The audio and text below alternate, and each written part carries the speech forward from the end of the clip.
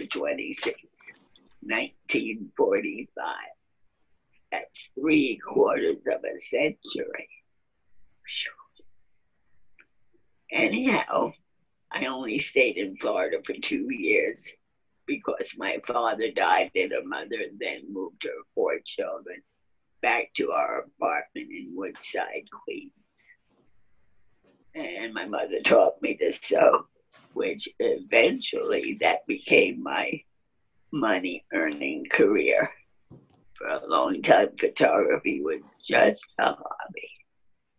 The first little snapshot is of my son when I had to get married at age 18.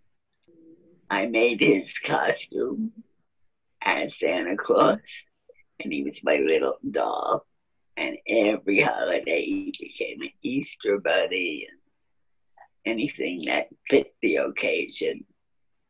This was a costume that I made when the Rolling Stones were coming to New York for their opening. They chose the 10 top designers in New York, and I happened to be one of them. Here you'll see a peacock costume that I made out of velvet and hand painted all the peacock eyes all around it and made each a separate section. This is Joanne Landis wearing a costume I made for her. Her dress and her cape, her coat. She was a fashion illustrator, and I went to high school with her as my best friend. That down the block, I had a store called Flow Like Water, where I made costumes from antique fabrics from the 40s and the 50s. Next, there is a picture of inner tube inside a gas station. And we had a flat tire, my friend and I pushed the car. And I thought this looked kind of sexy. The workman there looked at me like I was a weirdo. But this became my business card. Next. And this picture I thought sort of matched. It was taken right in front of the Vatican. They had 6 of these phallic symbols, and I call it St. Peter's. Next. This photo was back in my old neighborhood in Woodside, Queens, where I grew up and used to balance on that same fence, tightrope walking, just like these little girls were. Next.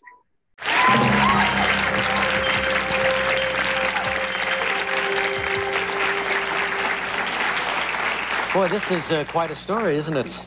Absolutely. She was born blind in one eye, colorblind in the other. At the age of 30, she was stricken with multiple sclerosis and now is legally blind and cannot walk.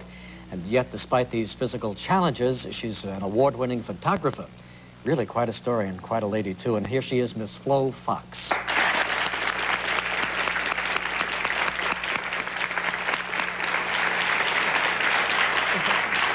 Hi, Flo. How are you? Nice to see you, and welcome to the show. Hello, Flo. Good to have you with us. So that's a handy little cart, huh? Yes, it is. That's terrific. Anyway, I just told everybody the story here. You were born blind in one eye. Yeah. And then gradually lost sight in the other one, huh? I lost the sight immediately, actually, when I was 30 years old due to multiple sclerosis. I got you, yeah. You know, people don't realize that MS strikes mostly women. 3 out of 5 victims of MS are women in the prime of their life. Is that right? Yes. Usually at age 30, anywhere between 20 and 40. Right. When did you take up photography? When I was about 26 years old, and I was a stylist and a tailor for television commercials. And photography was only a hobby back then, although I had pictures published and in exhibits, but it was not a way to earn a living. Right. But can you see me now? Am I blurry or am I... I see through a net. Like a stocking over your face, yes, right? like 2 stockings that are moving so that everything glitters. the world is flawless. Nobody has pimples or acne. Oh, that's great. Yeah. Isn't that a great Not a attitude? pimple on me, Flo. Now, Flo, but then how are you able to take pictures? Yes. I use an automatic focusing camera and an autofocus enlarger for printing and talking timers. And technology has kept up with my needs. That's incredible, and you even teach others who are blind right here in New York at the Lighthouse. Yes, Right? I taught at the Lighthouse for the Blind, the Village Nursing Home, and seminars all over at museums. It's terrific. Well, let's take a look at some of the photographs now, and we can talk a little bit about them. The first one we're going to show you was called The Youngs, England.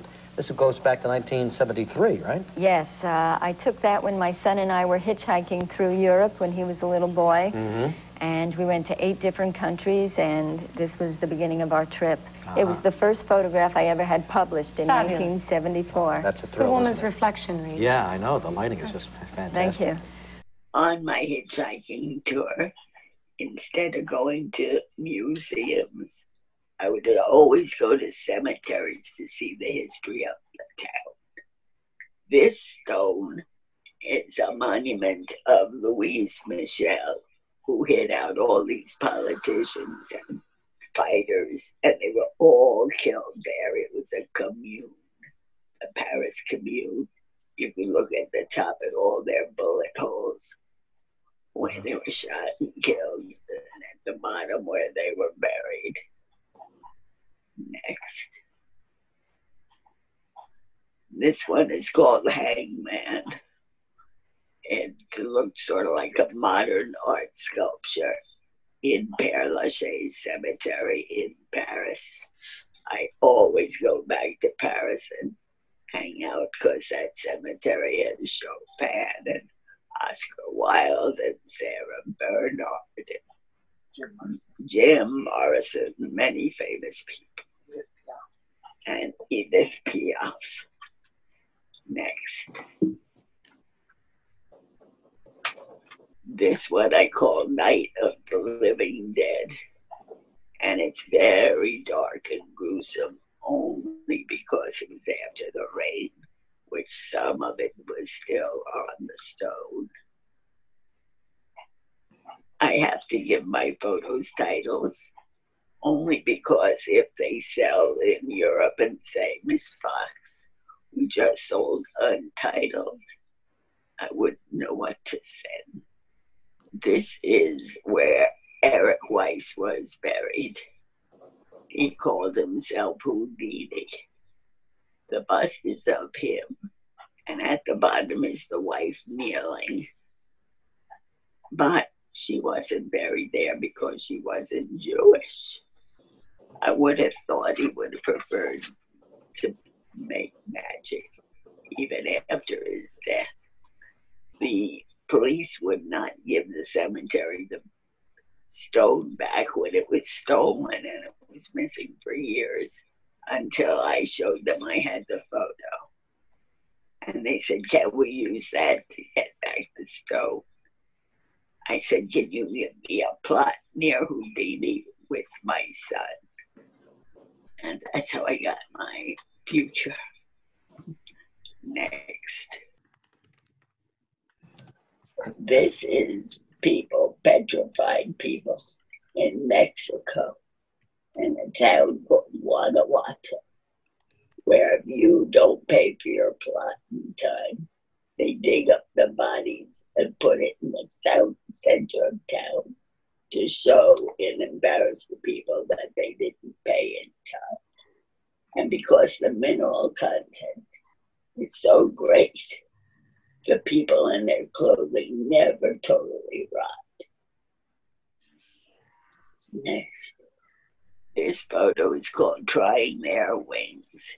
I was actually sitting on a bench, seeing in a very far distance the Statue of Liberty, and then photographing all these pigeons at my feet that looked like there were a bunch of gossips chattering away.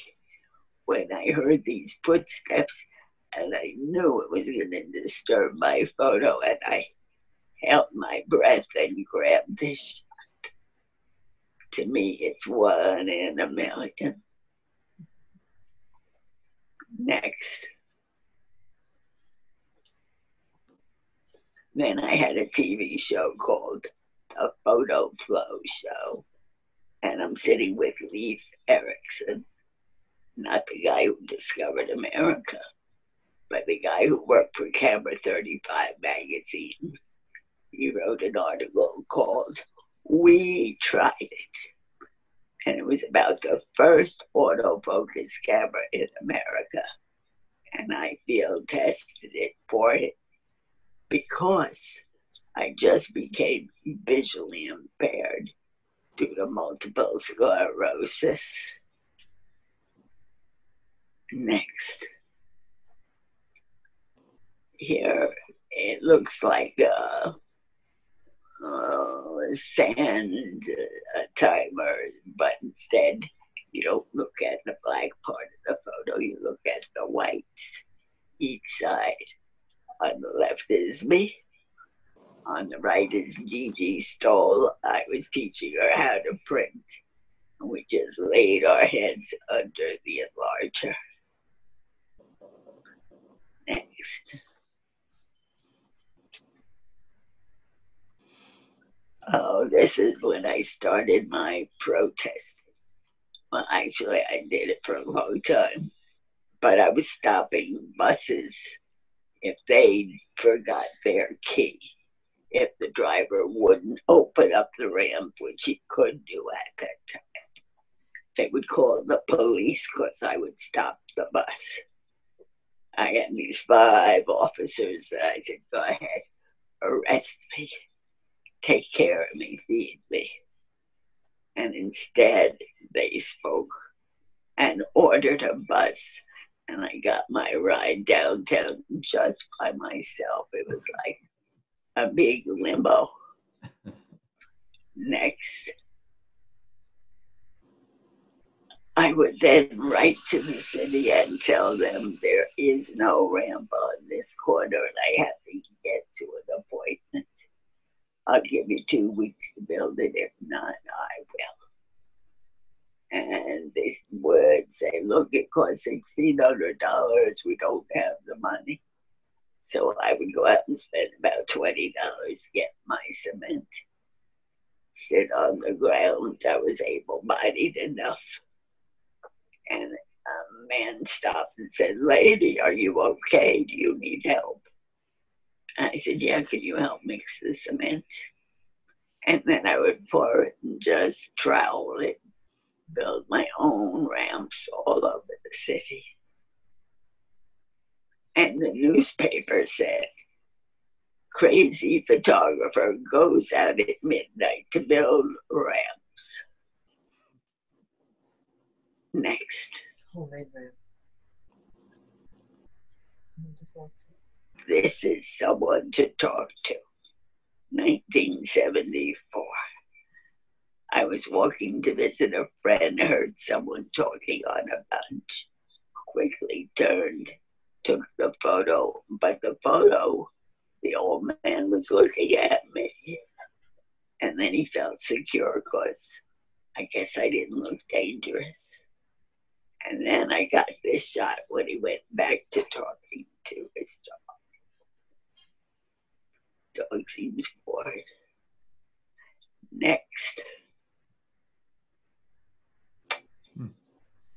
There was a magazine called Camera 35 that had the story about the first autofocus camera. This photo was included. It's a little girl sucking her thumb, her father driving the car. And it's called Everybody Sucks. Next. This is a great endangered species. Can't see. Endangered species. Oh, this was a crowd of ladies all sitting on a bench at a park. And I just thought it was amazing how they were all lined up. Grabbed the shot. When I went home and printed it and discovered there was a man asleep in the middle. That's how it got the title Endangered Species. This is terrific.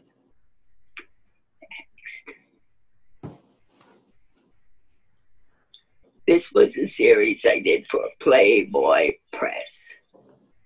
It's unique because it was black and white infrared film, which doesn't work on how much light the camera takes in, but how much heat. It was discovered for the war. If plans were all put into place that they might not, should have been, then there might have been a bomb underneath hidden. And this film made it glow. This was the first in a series of 11 photos. Next. And this is how the series progressed. One woman, two men. At first it seemed like it was just in her dream. Yeah. You're not really sure. But at the end, you see her lying alone in bed. I made the soft edges around the enlarger by putting interfacing from my tailoring days, what you'd put inside a man's collar. And then the black and white infrared we hand-toned went to the darkroom for at least a month every day. Use sepia toners for the bodies, green toners for the sheets. And it happened to be a self-portrait. Next.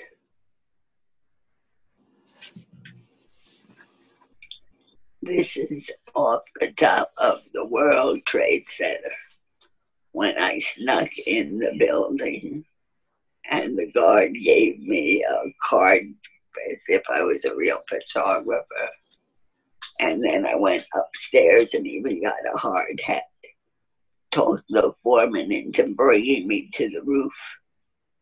And when I heard the noise of the men building the building, I had the foreman hold my legs, leaned over the edge, took 3 shots until I said, oh my God, look at how far away that goes. But I got the shot. Next. That's a crane on the roof where the cloud level is the same level. Wow. Next. Fox, whose pictures have been getting very, very popular here in New York and all across the country. She is a photographer who I assume you've been taking pictures since you were little? Only for the last 8 years. What got you interested in photography? I was interested ever since I was a child. My parents died when I was young, and to me, the only way to hold on to anything through any type of memory was photographs. One of her friends rolling a joint while an old lady looks on in shock. Flo, you're a very progressive person, I must say. Well, she wasn't an old lady. She's a wonderful elderly lady who I actually have a series of where the woman is looking at her and then looking shocked, and then the two of them are chatting afterwards. Did the elderly woman decide to join your friend in this little unlawful activity? She didn't smoke. Is it still unlawful? Well, I don't know. Okay. Some parts of the country it is so. Okay. But she didn't join your friend in that after? No, but she sat around and accepted it. This is an invitation to a show that I had in Paris with my idol, Ouija. He stamped all the photos on back with Ouija the famous. His real name was Arthur Felling, and he shot for all newspapers, including Daily News. Because he lived in his car, sometimes he would get to the scene of the crime before the police did, just by having the radios that could hear where crime was happening. Next. This was the beginning of a series. For the first shot, I didn't know it was going to become a series. It said cigarettes, 59 cents. And I said, oh shit, I missed it. I started smoking when it was 22 cents a pack. How much higher could it go? The next picture is the end of the series, which says it's $1. It's $12.50 a pack. Wow. Then they stopped allowing you to put big signs in windows. So this was the end of the series. But next photo will show a big poster that was made of all the signs. It was in Life magazine, and it's been shown a lot. 30 years worth of cigarette signs. Yeah.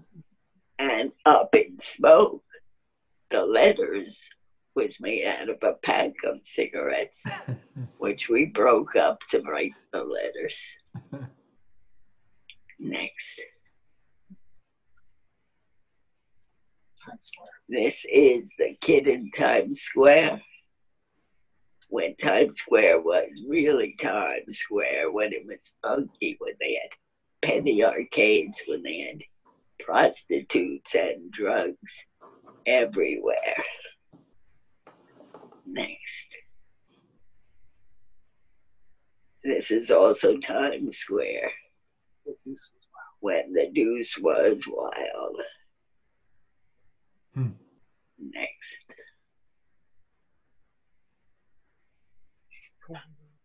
Can't see. Oh, this what I call porn row, because it's all movie theaters with dirty movies everywhere, every block. Next. Also Times Square with the smoke coming out of the poster. Next. Then I got to fall in love with graffiti. Anyone who left their mark, who left their art, who had something to say, I would capture it. Because of graffiti, I got addicted to using color film for the first time. Before that, I only made slides on rare occasions, which was called Kodachrome. Then this is now Kodacolor. Color film, not slides. Next. This little girl blowing bubbles with the bent buildings. I did see a man on a corner once selling big paintings of bent buildings, and I have a feeling this was his graffiti. Next. I took this photo up in Spanish Harlem, where this was fighters and a great painting. And there they called it a graffiti museum outside of a high school. Some of the greatest work. Next. Just a couple reflection looking on a wall. And that's graffiti, but there was a shadow of a tree, which to me, it got more depth other than a big bare wall. Next.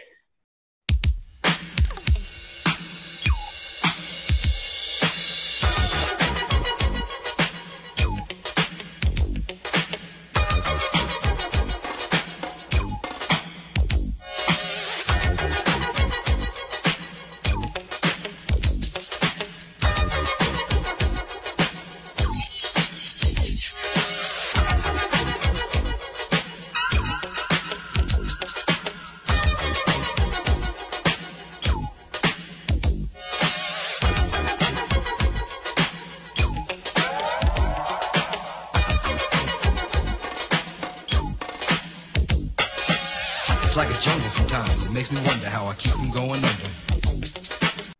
This is actually what my bedroom looks like.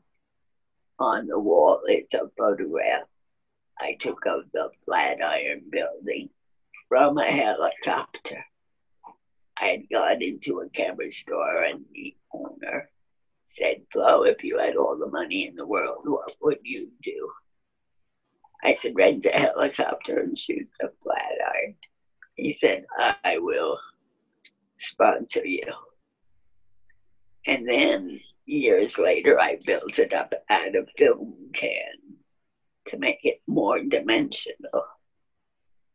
And on the bed, it's a reflection of the Flatiron Building, which I had at my local CVS pharmacy. I had to make a bedspread. That photo was put down in the middle of the night. 6-foot photo with a big can of epoxy. And we put it down in the street right in front of the real Flatiron Building. You got to see the reflection. Police went by, but I pretended I was crossing a street. And they were so worried about the lady in the wheelchair, they forgot to look at what we were putting down in the street. Next. This is a reflection of the Metropolitan Life Building, not far from where I live. I am addicted to reflections, whether in puddles or in the streets or in cars, anywhere. Next. This I call the 59th Street Bridge in a puddle. There are colorful gas stains in pink and green oil slicks on the top right. I'm colorblind on those colors, but I love the picture anyway. Actually, it's upside down. Of course, you always see a reflection upside down, but I turned the photo over. Next.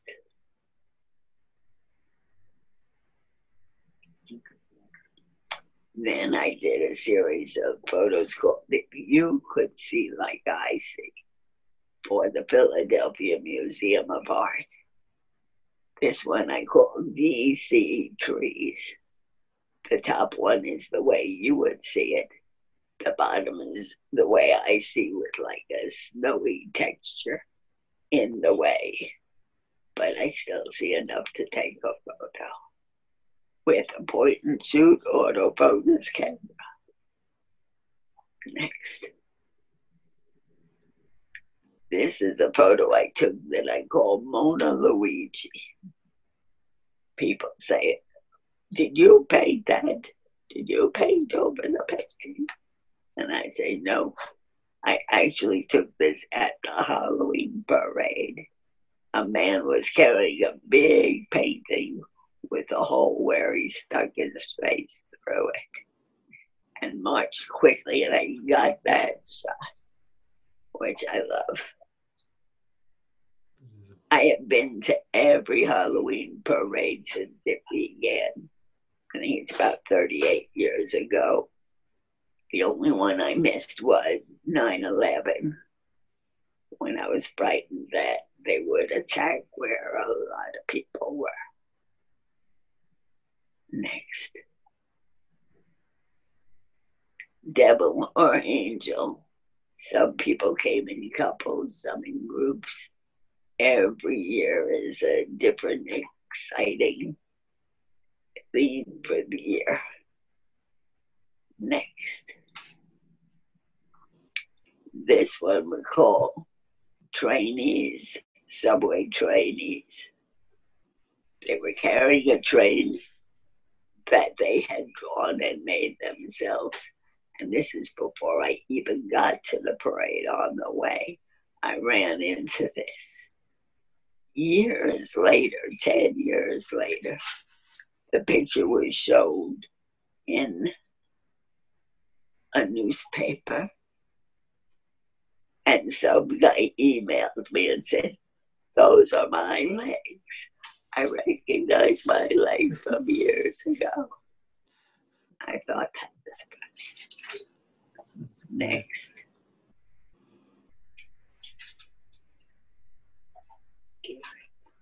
This one is called Gay Rights. I took it down in front of the big sign on Sheridan Square, right near Stonewall, the bar where everything started changing for the gay community. This is my friend Richard, who was very gay. Next. This one I call Riker's Coffee Shop. It was right in front of the coffee shop on Sheridan Square.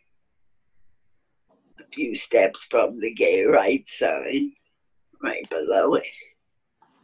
And in the middle of the night, 2 in the morning, I saw this man without pants, or at least cut out chaps, and I hid behind the coats. And I was ready to take the photo, and he said, "What are you doing?" Handsome guy when he turned around. I said, "Oh, I was going to take your picture." He said, "You can touch it if you want." I said, "I'd rather take the picture, thank you." And that's when I got this shot. He went back to his coffee. Next.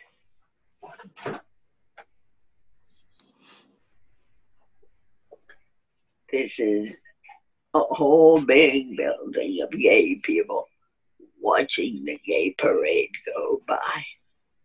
Every year, as much as possible, I go to the gay parade. And you see all the new rules and people fighting to cure AIDS and for the rights to get married.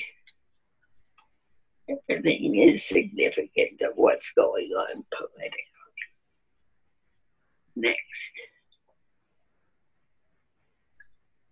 I took many photos of my friends who were famous photographers.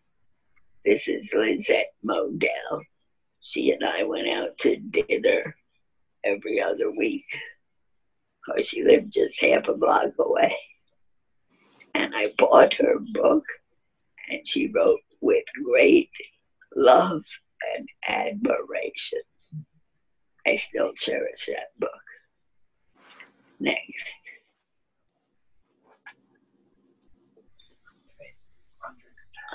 This man is Andre Cortege, known for many of his photos. This was just a few weeks before he died. You could see my reflection in the mirror behind him, taking the photo with arms bent. It reminded me of his photo called Satiric Dancer. Next. This is Gordon Parks, the black man who was the greatest photographer, filmmaker, producer.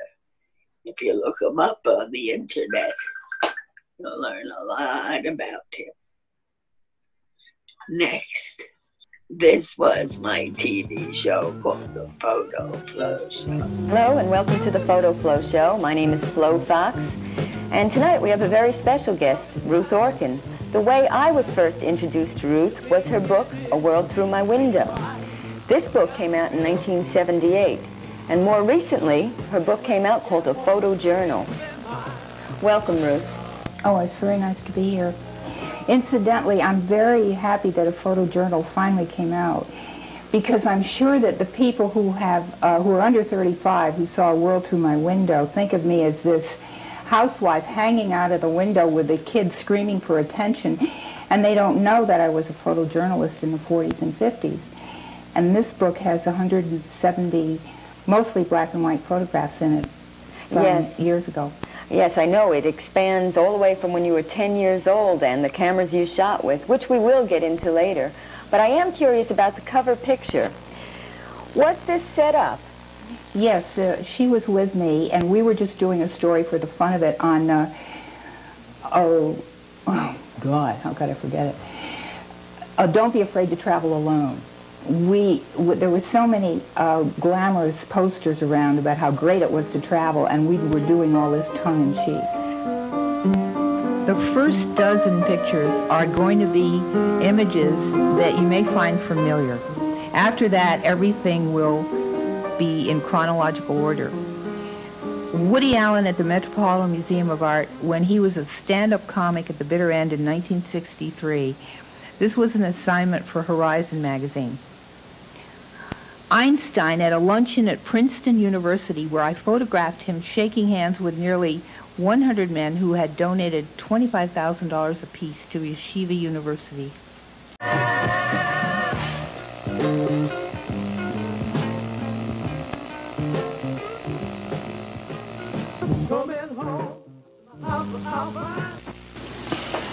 Hello, and welcome to the Photo Flow Show. I'm glad you could make it tonight. Tonight we have a very special guest. It's Mr. Ralph Gibson. Welcome, Ralph. It's good to be back, Flo. I met Ralph about 6 years ago when I lived in a loft in Soho, West Broadway, beautiful downtown. Do you still live there? Yes, Flo. I think I found a home, and until I decide where I want to live, that's where I'll live. When I met you, I think I did something wrong. I'm not really sure, but I told my ex-husband, who was an art director of a photography magazine, Ralph Gibson is doing color. And there it was. The rumor was spread. Flo Fox announces Ralph Gibson is doing color. Was that a bad thing to do? Well, it did stir up a bit of concern at the time, but as it turns out, we resolved it by publishing some of that in the ex-husband magazine. So it was actually a pretty dynamic move. Let those blacks, get real solid and cut forms. When I took this picture, I was thinking about the shape of her nose, and then I saw this shadow come in, and so I sort of changed my approach to the picture. I'm sitting here with Arlene Gottfried, who is a non-commercial photographer. How did you get invited to this party? I was at the ASMP meeting for the New York chapter, and I got an invitation. I showed work there, and then I got an invitation to this party. Are you having any shows or books now? I'm contemplating publishing a book, and there's a show in Germany of the history of portrait photography around the world. And I feel very honored to be in that show, and a catalog should be coming out shortly. Let's take a look at the monitor and see some of your work. Okay, great.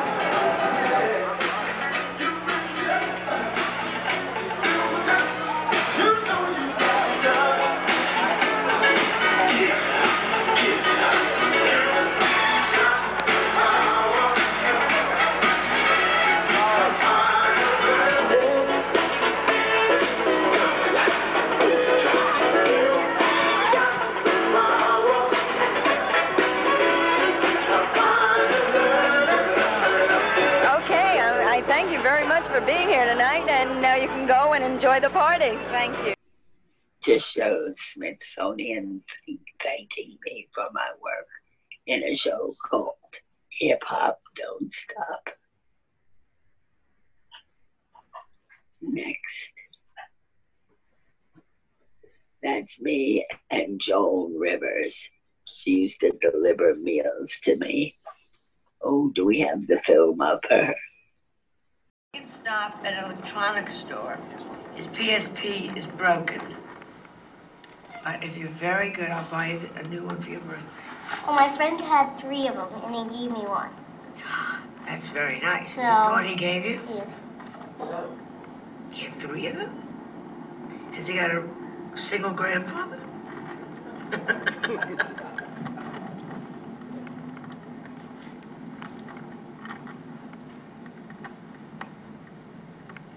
Up your hands. They have great hands, Cuba. deliver when I started out, and I'm on the board. We used to give AIDS patients that were going, we would give them food. Well, now AIDS is chronic, and I'm still delivering the fucking food. I am so pissed. Oh, you know what it's like?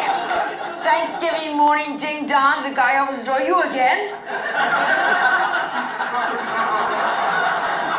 This is the third fucking Thanksgiving in a row, buddy.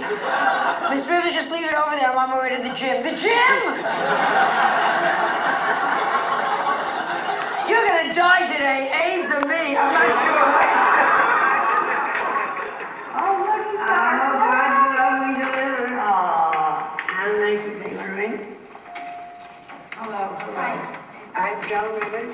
This is my grandson, Cooper, and how nice to see you. Joan Rivers, me, Joan Rivers. I pay her bills. You have entertained me for years, Miss Rivers. I'm so glad. I'm a photographer. Yeah, you can see there's something going on here that's wonderful. Right there, I photographed the same drugstore for 20 years. Every time they change the price of cigarettes. Oh, how brilliant is that? Where was it shown? Life magazine. I have taken over 100,000 photos, so you might even know my work. Look up flowbox.com. Thank you. Thank you.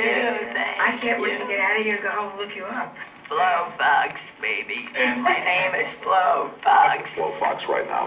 What happened that caused your eyesight to start to fail? I believe it's connected with multiple sclerosis. I walk with a cane. I'm a little off balance. First, my eyes went, and oh, so sad.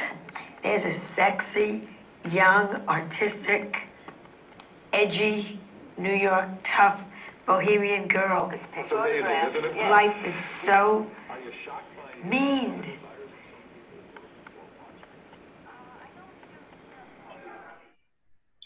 That's me and Lou Reed. If you remember, he made a song, Take a Walk on the Wild Side. Next.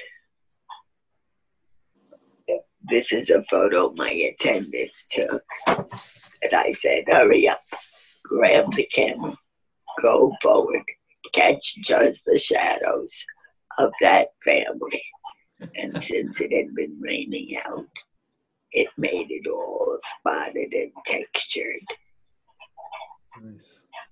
Nice. Next.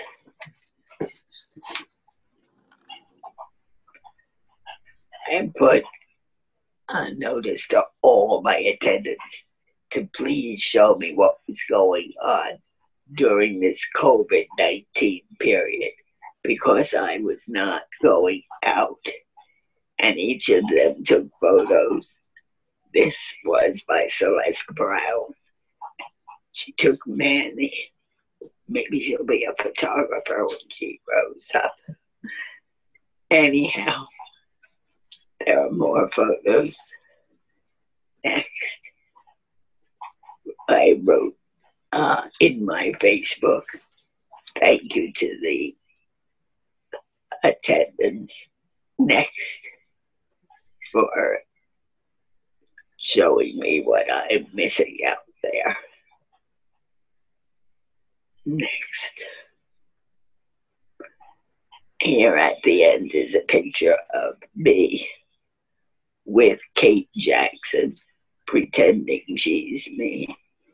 And I'm having the picture taken imitating her, pretending she's me, because she wanted to play me in a movie. Many people have bought my rights, the option to my life story. Transatlantic Enterprises, and many people, but anyhow, I'm free. So now go out, be careful, wash your hands and all that. Good night. Flo, do you have, could you answer a couple of questions for us? Sure. This is probably, you've been asked about how your physical challenges affect your photography and perhaps in a negative way, but can you say that your physical challenges have in some way helped your photography? An interesting fact is once I said to a doctor, how come as I fall apart, I don't get depressed? Yes. He said some people with MS get suicidal, get very depressed. Other people get euphoric. Uh-huh. I said, wow. So I'm the euphoric kind, aren't I lucky? He said, don't be so happy about it. You might never come back down to earth. Oh. I said, oh, that's heavy. And I still take my humorous pictures or Yes. things that I call ironic reality. I really thought that the blend of very evocative work and also very funny work it's unusual. Most photographers will tend to be one or the other, but you have the image of that pole, the St. Peter's pole, that follows the image of what could be considered another sexual organ. The combination is very funny, and that yes, and that the photograph of the guy without pants or with chaps. I thought that was it was a very funny photograph. It But was you, just luck. as I think many good photographs are. But then you have the photograph of it was called Endangered Species, where there's a row of nice little old ladies all chatting, and then there's one man asleep. It was so it really was evocative. It just felt like this. It said so much about age and men camaraderie. I had another question about you. You did say that you can't see colors. Is that right? Not intensely, but I get a hint. Because at some point you started to use color film, and I wondered how that looked to you. I mean, it must be hard to describe that process. But how did that look to work with color? If the color's intense, I get a hint of what it is. If it's pale, pink might be beige, green might be gray. Uh-huh. And once when I worked as a sales girl, St. Mark store Midwest, the other sales girl said, what do you mean put the green side up? Aren't all dollars green? Oh. And that's the first time I ever met a blind person, a colorblind person. She didn't know the two sides had different colors. On the dollar bill, if you look on the back, you'll see a big number, big dark 5 or 10 or 20. My girlfriend and I took 15 years to get the government to stamp that, print that, so visually impaired people can read their bills. They won't make Braille, though. I tried.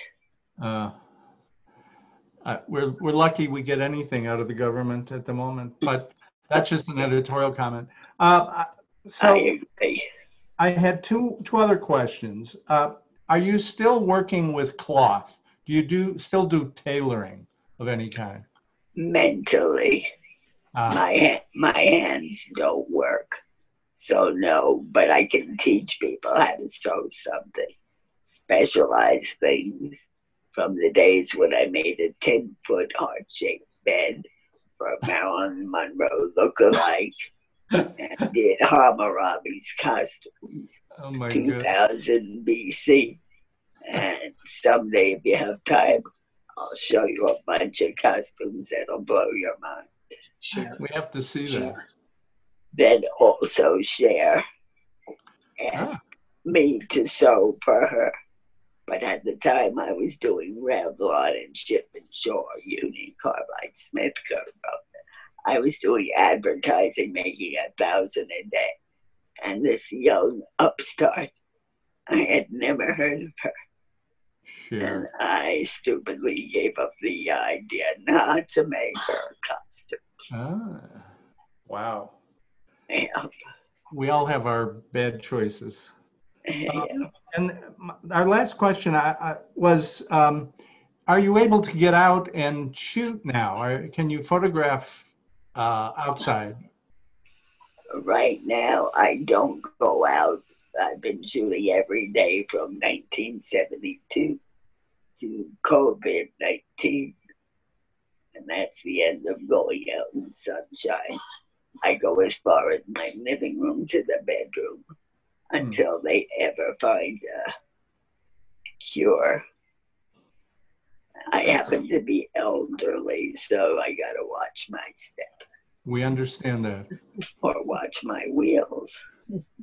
Now, I think we had a little rehearsal yesterday, and you mentioned something about suffragettes. Would you like to tell our audience what that was?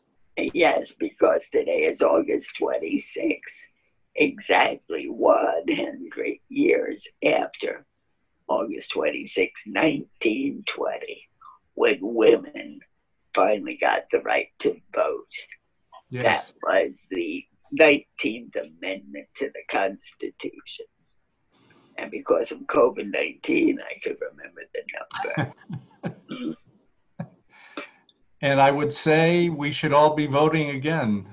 Yes, definitely. We got to clean up that White House. They took away the voting from my building now. They took away the mailboxes. These are all handicapped people or blind people who live here. And many of my friends in other disabled communities, they took away the voting and made you have to go at least 4 or 5 or more blocks away. Not a good thing.